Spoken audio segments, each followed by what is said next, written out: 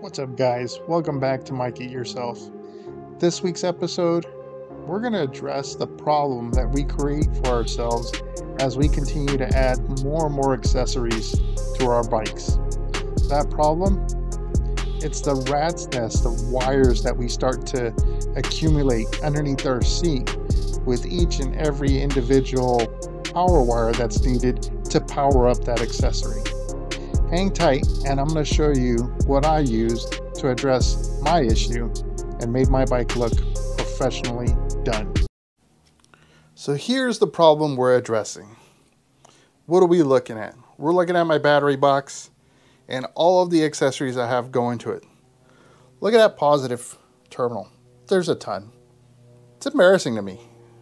I worked on electrical stuff for a long time in a prior life, and that is not how I do business. So I need to get this thing cleaned up. I want this thing to look like it was factory.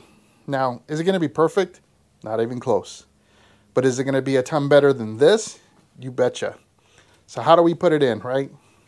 Well, we're going to disconnect this stuff. We're going to get that battery out, and we just need to find a space for this. Now, these things come in different shapes and sizes. This is a relatively, I guess we'll say, mid-size one. There are some that are much smaller with like Phillips screws, and then there are some that are huge, bigger than your regular battery terminal, right?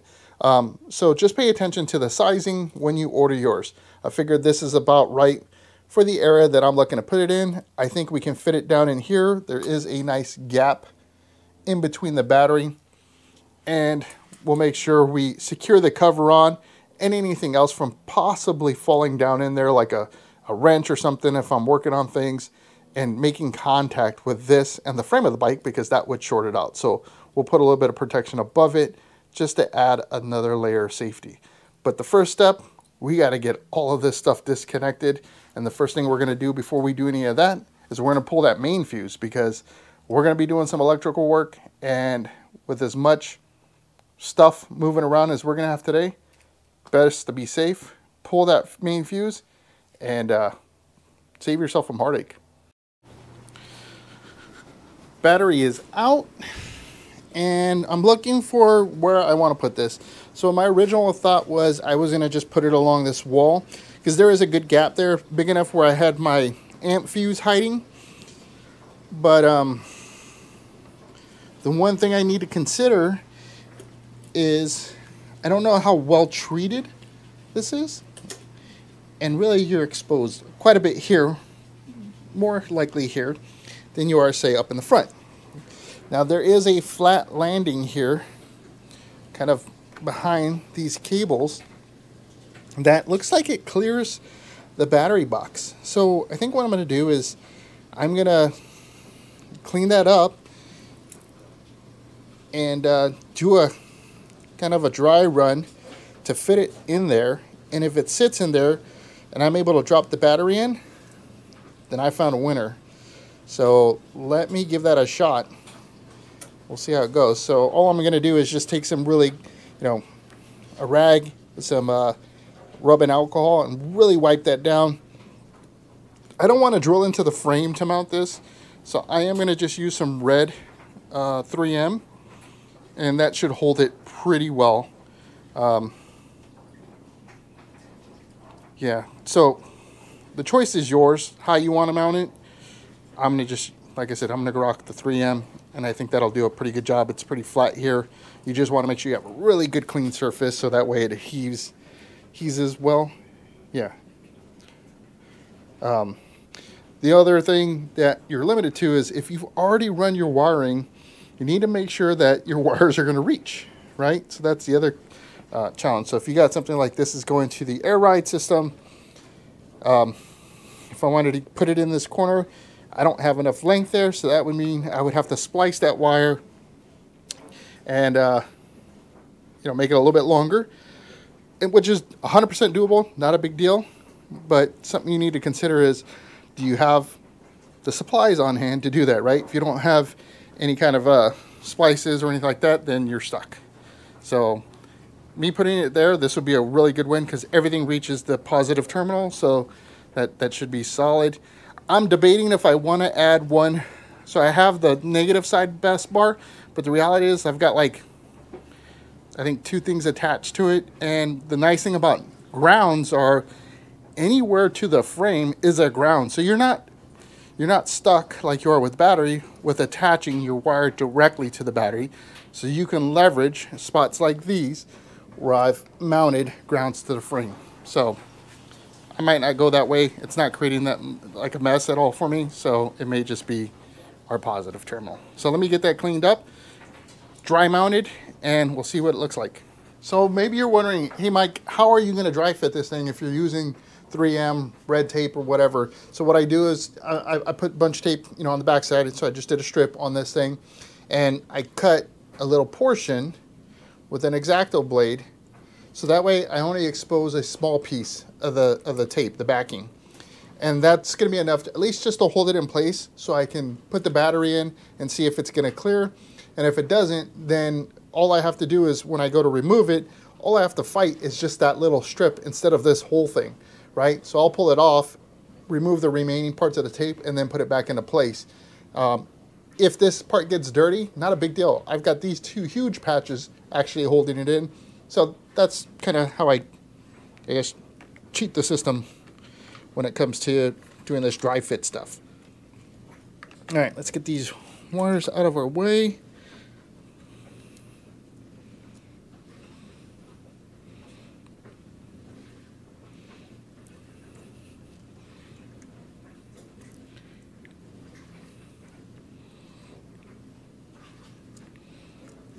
And it is not grabbing for me. So I don't know if maybe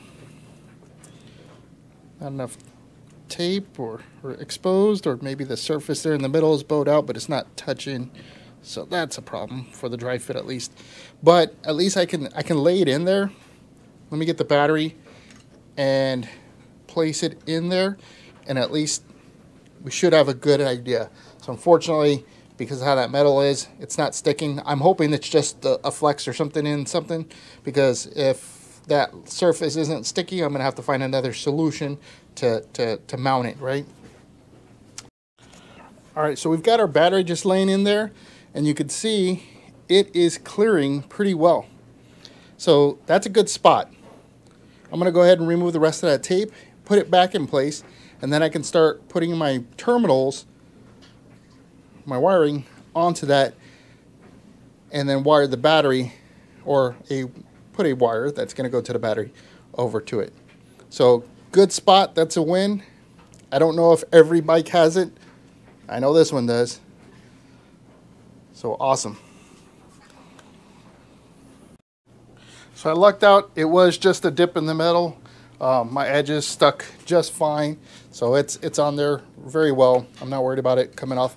I've taken off the nuts from terminals that I want to use, and I can now start adding in my different accessories. And I may have to adjust the wiring to kind of tuck it in so that way it's not in the way. But I can add those into place now, and once they're in, I'll be able to have a nice clean setup. And like I said, just add one wire that's going to come from the bus bar to the battery. Now, one thing that will be important to note is that wire has to be a thicker gauge, because all of those devices are essentially pulling the power, the current, through that one wire. So you don't want to, connect this battery bus bar to your battery using a 16 gauge or something small. You're going to want to look at probably a minimum of a 8 gauge wire, so basically like an amp wire, right? You want to use something strong, and yeah, that way you avoid shorting stuff out. So let me go ahead and add these in, and I'll show you what it looks like afterwards. All right, so I've got my wires all on there, so you can see all those connections, and then I have a connection coming off of that that's going to go to the battery. Now, do you remember when I said make sure you have all the terminations and everything? I have all the terminations. What I don't have is a fuse to support the main feed to that distribution block. So I'm calling this out because I want to expose the mistakes that I make, and also, make sure you guys don't do the same mistake I do, right? So what I'm going to have to do, I gave myself a little extra wire here because I am going to order via Amazon, hopefully overnight, a fuse connection. So something like this guy that will support the power, the current that we're going to be pulling through. So probably like a 40 amp fuse. Now, I have other fuse holders that are much smaller, so stuff like this guy over here. But that's really small wire. Now, why is that a problem? I need an amp or a fuse that's going to support the amount of current going through. But if my fuse is larger than the wire, that means the wire's going to fail first. And that's a problem, right? You don't want that. You want your wire to be able to sustain. You want the fuse to be the thing that goes out, not your wiring. So you want to make sure you have things matched correctly. If you go on Google, you can search like different gauges of wire and what their like current capabilities are, so that way you know how much power you can be pulling through that. So don't really focus too much on the voltage, but how many amps will that wire support? I'm sure there's probably a nifty grid somewhere. So anyhow, we're going to put the cap on that. I am going to put a little bit of this cloth tape over it, like I said, just to help provide another layer of protection, just in case, like, you drop that 10 millimeter, right? Because that's what's going to happen. That it doesn't go there, rest on the terms, and somehow reaches a grounding point. In theory, it shouldn't happen, but I don't want to just rely only on theory. I'm not, a scientist, so I'm not that great at theory. Anyhow, let's go ahead and get this cleaned up, and we're going to see what the after look of this thing is. So here is the aftermath. Significantly cleaner. Like, look, you can actually see the top of the battery. It is a major difference, right? Game changer. Looks amazing. Now, I will say my relay job down in there, not the best looking, but at least it's its own little compartment and it's not in the way of anything that I need to get to there. But as far as all the wiring, so clean looking. Doesn't get in the way there. Now, for you guys, like, I've always struggled, not only on bikes, but on cars, the stupid red caps. Like, is there a better solution out there? Like, maybe one you can go aftermarket where it just clips onto the actual terminal itself and not try to associate it to the wire? Let me know. I'm curious. I don't know. I also took the opportunity to move over some grounds that I had. So if you saw in the beginning, I had a ground wire going to this post and I had another one here. So I moved those here. I removed the powder coating, so that way I made sure I got a good connection. I also put some dielectric grease on there to help prevent any kind of corrosion and to improve that connectivity there, just for a solid connection. So that's it. And yeah, so let me get all the parts on and we'll wrap this up. All right, guys. So, I mean, the bus bar, you get the set, like I said, for sure under 20 bucks. So dirt cheap, and it made a huge difference. Nobody's probably going to ever see it. So it's really you doing it for yourself. That way, when you do have to do maintenance on your bike and you do have to get to your battery or whatever, it's easier to access. It just looks a ton cleaner. And for me, at least personally, when I see stuff like that, when I'm doing work on my bike, I take pride in it. I really appreciate it. And makes me feel better. Like I'm actually growing and doing something better and becoming just overall more professional in the work that I do.